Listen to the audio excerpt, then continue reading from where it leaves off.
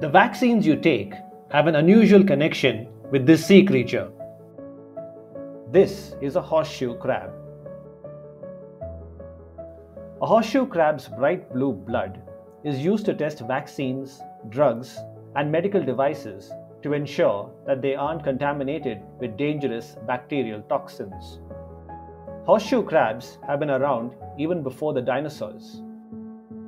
However, conservationists fear that this 450 million year old living fossil may soon be pushed to the brink of extinction.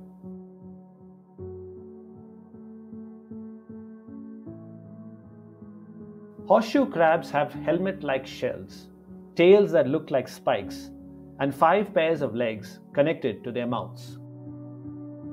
They are called crabs, but are more closely related to spiders and scorpions.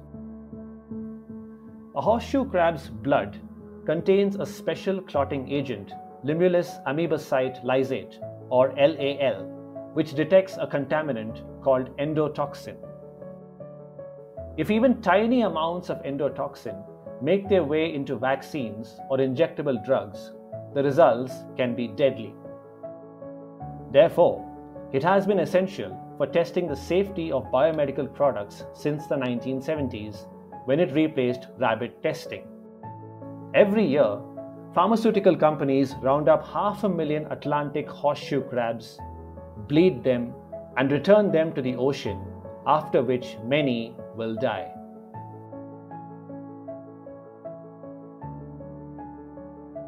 Every year, during spring and summer, hundreds and thousands of horseshoe crabs breed on the sandy beaches across the east coast of the United States.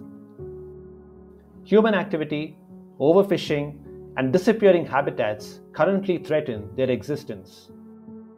In Delaware Bay, horseshoe crab numbers declined from 1.24 million in 1990 to less than 334,000 in 2002. In recent years, the population appears to have stabilized, growing steadily and reaching approximately 725,000 in 2019.